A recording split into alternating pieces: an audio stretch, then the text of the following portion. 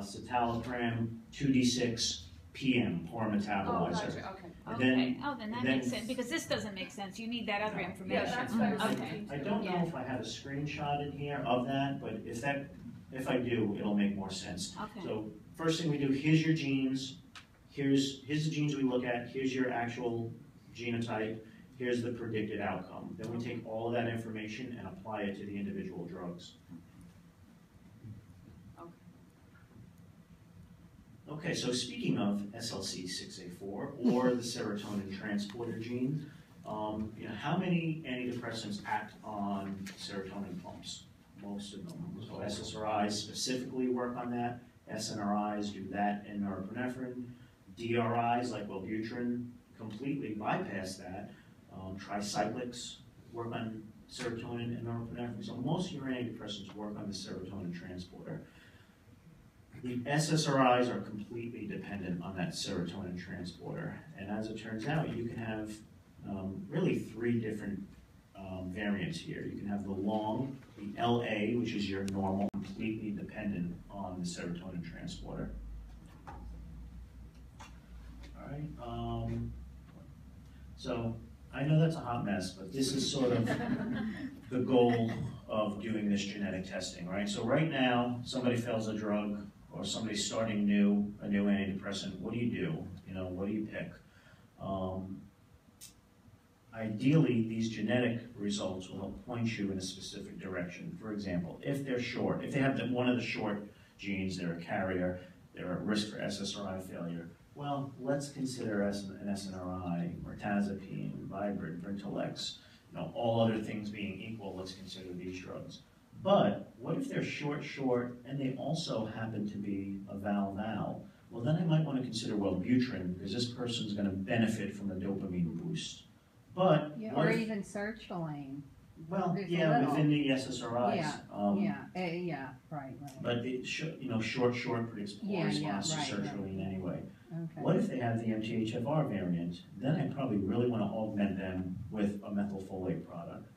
With an SSRI? Or? Yeah, so the best responses are an SSRI or an SNRI plus folate, methylfolate. And that's with an LA?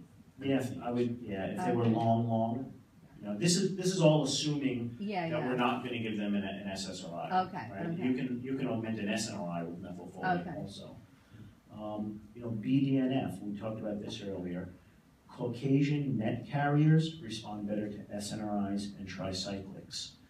Asian MET carriers respond better to SSRIs. So this is all relevant information. Helps steer you in a direction towards medications that are more likely to be effective.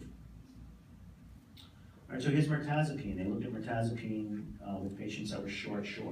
If you were short, you had more responders compared to if you were long. If you were long, you had more non-responders than if you were short. So if you're short, we're thinking of drugs other than SSRIs. Mirtazapine in this case is a pretty good choice because mirtazapine in short have higher response rates. Okay? How often is mirtazapine your first-line drug for a depressed patient? Probably never. Well, if you have this information, it's probably a good first choice. All right, here's Pindolol. I don't think anybody uses Pindolol anymore. Correct me if I'm wrong. Anybody? You guys even know what Pindolol is? No. Okay, so yeah, it's a beta blocker, an old beta blocker that they used to use to augment SSRIs, right? If you were short and you didn't augment with Pindolol, you saw lower response rates to Luvox. But if you threw Pindolol in there, your response rates were pretty equivalent to those that were long. So here's another augmentation strategy based on genetics, which improves outcomes. So lithium augmentation. Here's lithium. When you augment an antidepressant with lithium, you saw significant increases. And I think this was response or remission. Whatever it was, you saw better results if you added lithium. To shorts? No, but this tells you that. Okay. Now, first I wanted to establish that lithium works as an augmentation strategy. Now, if you look at it with shorts, you saw better response rates to lithium in the short patients. And then people started wondering, well, how does that work? And as it turns out, lithium increases the expression of the serotonin pumps. If you're short, you underexpress serotonin pumps. One of the ways to fix that is to give you lithium. It increases the pumps, and SSRIs now become more effective. TMS. What do you guys think about TMS? That's all right. I like it. It works. We're studying that the Are last ya? half of the Okay, class. so- Yeah. Yeah, TMS is sort of the kinder, gentler ECT, and those that are long have better response to TMS than those that are short. So that's predictive. All right, any questions about serotonin? No? Okay. So ion channels. This is kind of unique to us. We're the only ones looking at ion channels, but we think it's important because of the association with bipolar disorder. And when you're in practice, what you'll notice is there's a lot of overlap between bipolar depression and just regular old MDD. And one of the questions you'll have is, I'm not sure, what are they? Are they bipolar depression? Is this bipolar depression or not? This information gives you some underlying physiology which may help steer you in the direction of saying, yeah, this probably is bipolar. Maybe I should go look at mood stabilizers or atypicals. So here's some Bio 101. Glutamate, right? Excitatory, the most excitatory of the neurotransmitters. It causes its excitation by opening up a sodium channel, which propagates the signal, and then ultimately opens up a calcium channel. And opening up that calcium channel usually releases a neurotransmitter downstream. Patients that have variance at sodium or variance at calcium are hyperexcitable. They have too much neuronal transmission. Here's the calcium channel variance. They measured it.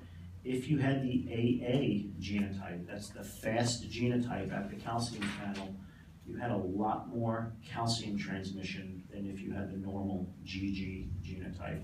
So too much neuronal excitation. Let's slow down this excitation. Any drugs come to mind that slow down neuronal excitation? Calcium channel blocker. That's a fantastic statement right there. Who So said they that? studied Who said that? traditional calcium channel blockers like nimodipine and isradipine in bipolar patients, and they worked. So this was a preliminary trial. It was only like 20 subjects, but they're going to expand this and see if calcium channel blockers actually treat bipolar disorder. Okay. Yeah, I remember reading some old studies on Yeah. using calcium channel blockers. Yeah, that's been around for at least 20 years, Yeah, and now yeah. they're revisiting it with this new genetic Mhm. data. I wanted to introduce Dr. Mary Rosedale, who Hi. just came in. She's Great. going to be speaking, and he just did a slide on TMS. I heard